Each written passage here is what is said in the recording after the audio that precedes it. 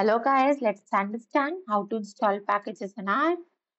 First of all, we should know that whenever we install packages, we install in R and not in RStudio because RStudio provides an interactive integrated development environment to facilitate R coding.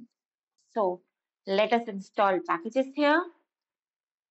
So for that, I can type in the command install packages. So RStudio can autocomplete the command. So we can click on install packages and can type in the package, whatever you want. Suppose I need XLSX and I hit enter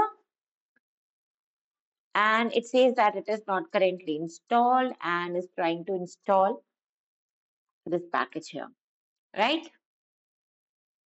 So it has been downloaded. So let's see how can I install the packages via point and click method via my mouse. So when I go to tools, there's an option called install packages. I hit on it and then this dialog box opens. Now whatever package I want to install, I can type in here. Suppose I need Excel charts, I can click here.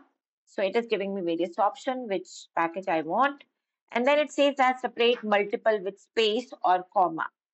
So I type comma and suppose I need some other package, say Excel Inc.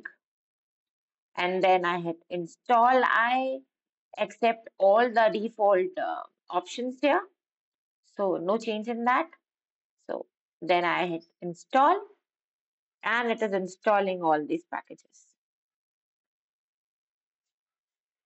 So if you notice, the command it introduced for, it has been downloaded. So the command it introduced here is install packages, then a character vector has been written here and then the name of the package is separated with comma. So this command for installing more than one packages, right? So this is how I can do it via my mouse or by typing a command here. So for installing packages, we should be connected with internet for successful downloading the packages. And then after installing the packages, we need to load it in our library. And once you have installed, will remain there. You just have to load it in your R session. It means that packages can be loaded without installation, right? Because once installed, will remain there. So you just have to load it in library, right? Okay. Thanks for watching.